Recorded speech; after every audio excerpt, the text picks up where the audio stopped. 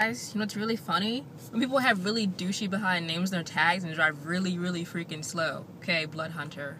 R with an R. I didn't even spell hunter. I saw this morning when I was on the interwebs and on Facebook that there's apparently this thing where everyone's kind of concerned with Titanfall not being a multiplat. Into my car before I use all my gas up.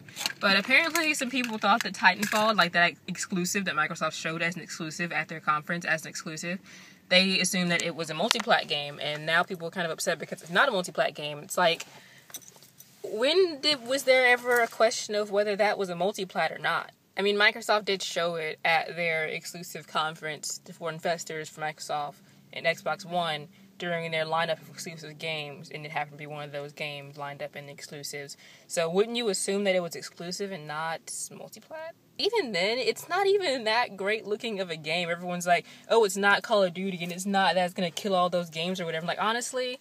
Really, dude? Really? Really? No, really, look at my face, really. Every first-person shooter looks like every other first-person shooter. That's the thing. Most games that have the same kind of, like, overall basic idea of what's going on look the same. Call of Duty, I mean, despite some small mechanic things and some graphic changes, of course, everything like that's a little different sometimes, but let's all be honest with each other right now. Battlefield, Call of Duty, Killzone, all of them look similar. They have little things here and there that tip you off as to what game it is and the little difference between the gameplay and stuff like that, but honestly, they all look the same. Look at the cases. They all have the same case. It's just a different dude, different colors. It's the same thing. Like, oh my god, Jay, you're such a little biznitch or whatever because you say that Call of Duty and Battlefield is the same thing, Killzone's the same thing as Call of Duty, and it takes more skill. Yeah, it takes more skill. I didn't say anything about it. I said it looks the same. From appearance-wise, honestly, if you can show someone who is not a gamer one game and show them a different game, I mean, honestly, like, a lot of them do confuse all games for the same game, but show, like, kind of a seasoned gamer a little bit that isn't really, like, super hardcore into them. Show, like, random person who plays DS games like Killzone and then Call of Duty randomly. They probably won't be able to tell that much of a difference between the two of them besides, like, small little changes here and there. So, yeah. Otherwise, I'm still waiting for PS4's release, because the only game I really wanted to play on Xbox One was...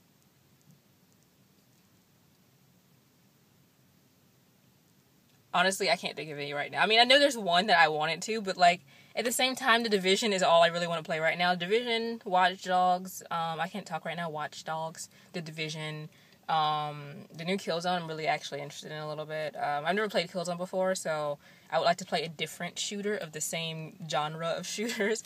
So it'll be nice to play that. I did pre-order the one with Killzone in it. Tarjay all the way, because GameStop was being really iffy, and their whole pre-order thing, because they only got a certain number of them, and then the one that's closest to me was always getting, like, these random, like, texts, like, hey, we got 2 of them in now. Oh, they're gone now. That's 2 seconds after we sent you a text, or called you, or whatever. So I just went to Target and pre-ordered one anyway. So I have the Killzone one, but otherwise I want to play Watch Dogs, The Division. I really want to play Beyond Two Souls. I'm really looking into getting a PS3 just so I can play that and then sell it to something else. I don't know.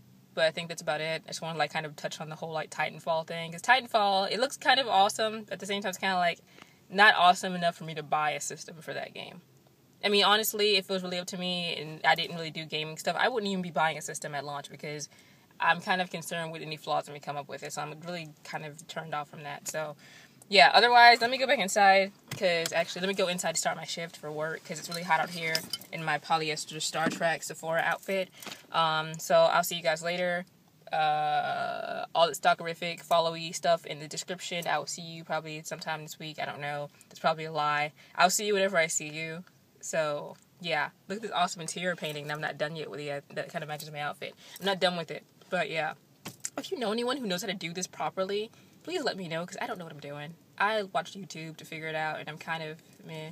But, yeah, let me go inside, because it's really hot outside, and it's fucking burning up in here. So, I'll see you guys later.